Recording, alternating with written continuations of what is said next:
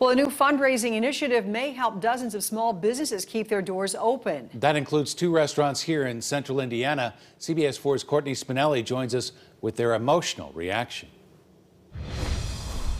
Thanks to a new fund launched by Barstool Sports, nearly $20 million has been raised to help businesses impacted by the pandemic. Here at the Rathskeller, after a particularly difficult year, they say today they can breathe a little sigh of relief. It was overwhelming.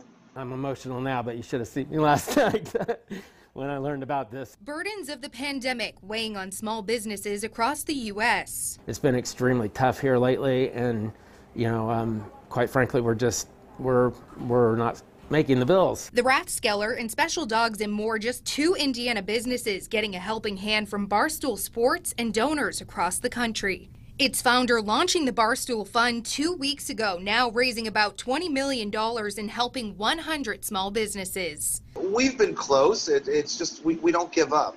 We try and find ways to adapt to what's going on around us. Special Dogs and More in Columbus helps train employees that are intellectually or mentally challenged. But sometimes even those doing great things need a helping hand. There's been a lot of tough weeks and months through this pandemic, and it's been an up and down roller coaster. Businesses apply to the fund, and if they're chosen, get a phone call to let them know. The emotions on display from many small businesses as they realize the weight about to lift off their shoulders. This money means everything in the world to us right now because we're able to, keep the people employed. Dan McMichael has owned the Rathskeller since 1995, but he says 2020 was a year of challenges faced by the iconic Indianapolis spot.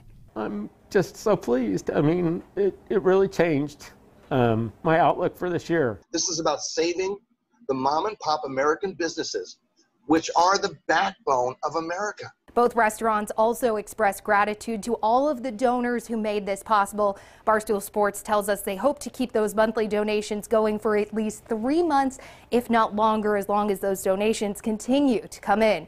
Reporting in Indianapolis, Courtney Spinelli, CBS 4 News. You can understand why they're so emotional. Absolutely. All right, Courtney, thank you.